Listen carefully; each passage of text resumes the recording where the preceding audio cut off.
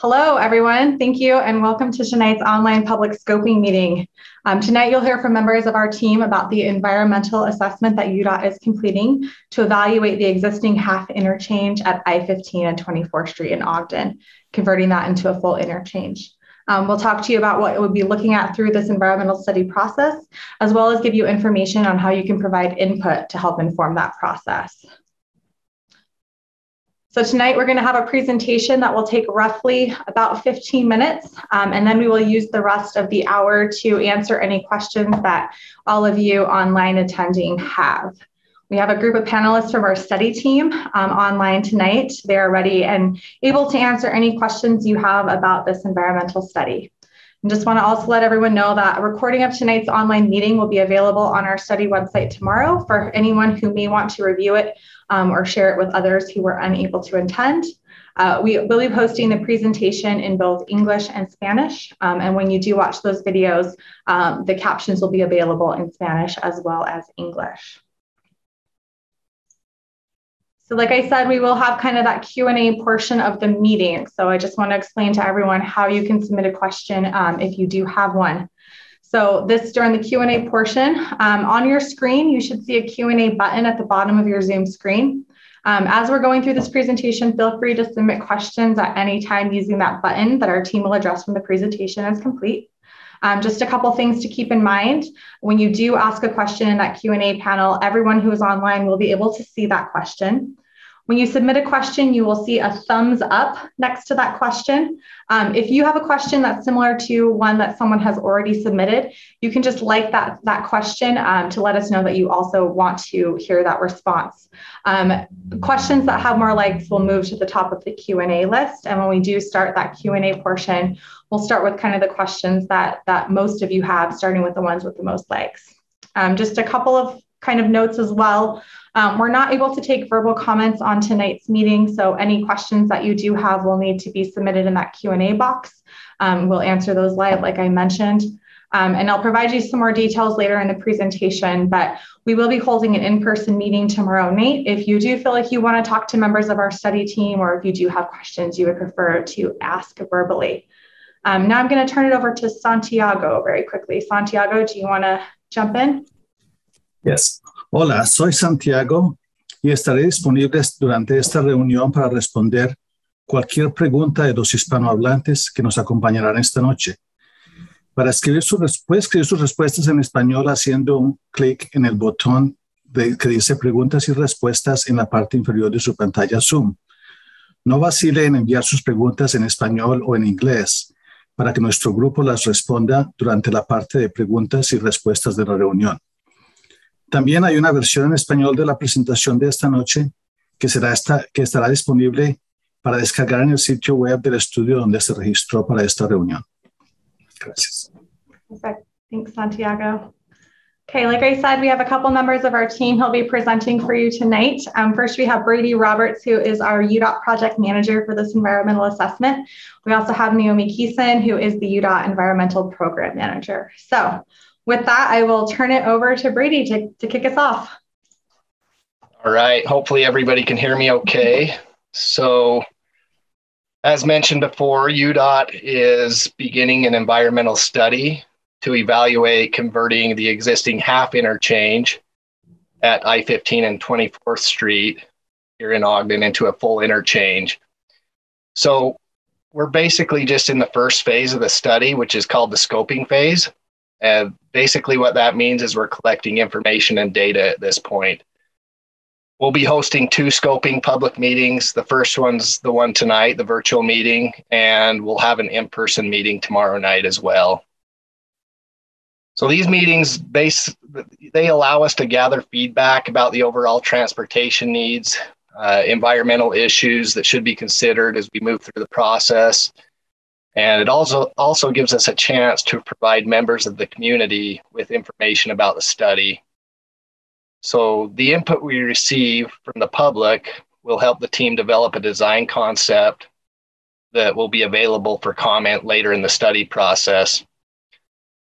Unfortunately, since we're just beginning the environmental process, we don't have specific details in regards to the interchange design or impacts that we'll be able to share tonight, but we will have those details available in our next public meeting, which will be in the spring of 23. So this map here shows the study area for the environmental study. It's basically the area where improvements may be needed for the proposed interchange. This is the area where we will look at the environmental and community impacts for potential interchange designs.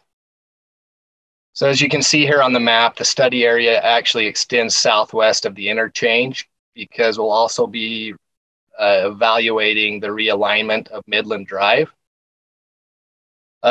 In past studies, it's been identified that if a full interchange is installed at 24th Street and I-15, that it would require the realignment of Midland Drive. So I just want to emphasize that the area that we're studying is not the actual area that will be impacted. This is just the area where we'll be looking at environmental resources. We expect the actual footprint of the interchange and the Midland realignment to be much smaller than what's shown here. And like I said before, we'll have details about that, about what that design looks like coming next spring.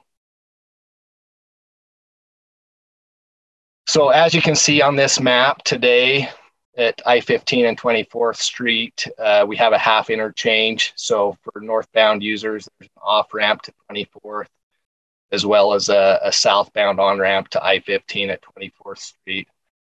So this is what we call a half interchange, meaning drivers cannot make the other movements at the interchange to get on northbound and to get off southbound.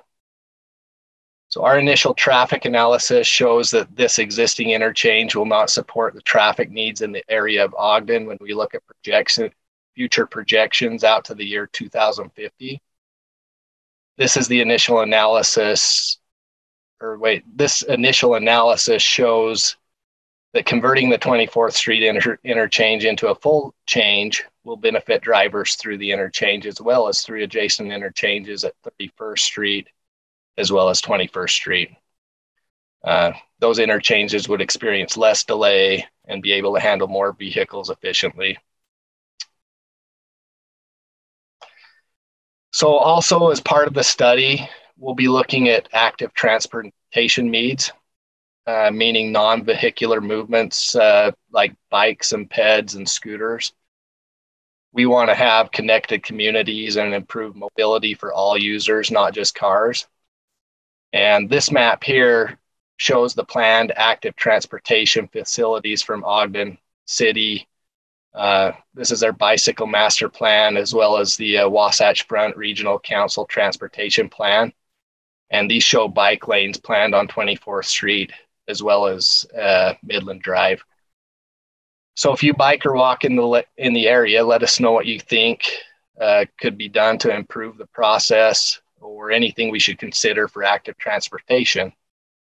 As well as if you don't walk or bike in the area, what would make you want to start is what we're looking at. All right, so now that you have some information on why we are initiating the study, let's talk a little bit about what we're going to be studying. This slide shows some of the different resources that we will consider when evaluating potential impacts of the project. The goal of the study is to determine the best way to improve mobility on roads in the study area while limiting impacts to the community and the environment. If there are certain resources that are particularly important to you, whether they be the one on the slides or other ones, please submit a comment and let us know what they are and why they matter to you. On this slide, you'll see an overview of the environmental assessment process. During the scoping phase, which is where we are now, the team gathers information from many sources about the study area, its resources, and history, and we begin gathering and developing traffic data. All this information helps us to establish the need for the project and identify potential environmental issues and design conceptual solutions. This process helps us develop good alternatives to meet the transportation need. As part of the environmental process, we'll have 2 formal comment periods. We really encourage you to provide feedback during these comment periods. The first one is during the scoping phase, which is right now. The second one will be at the release of the environmental assessment, which we anticipate will be in about spring of 2023. It is important to keep in mind that the environmental study process is process-driven, and so the schedule could change as we learn more about the area. A little bit of guidance on how to ensure your comments provide value to the process. Please try to be clear and concise and focus your comments on the study area. Examples of things that are helpful to us to understand are: how do you use the roads in this area? Do you live or work here? Do you walk, drive, or bike in the area? We want to know about your experiences using transportation in the study area. Also, as I previously mentioned, if there are specific environmental issues that you're concerned about, please let us know.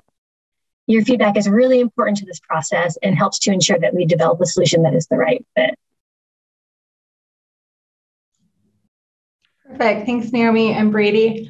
I just wanted to touch on what Naomi just talked about. As she mentioned, we are in that first formal comment period for this environmental study process.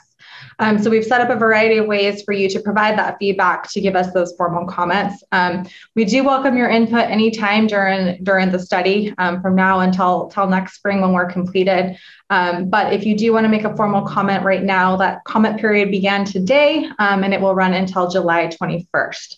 So, and I just want to remind everyone that any comments that are submitted tonight as part of the Q&A portion of this meeting are not considered formal comments.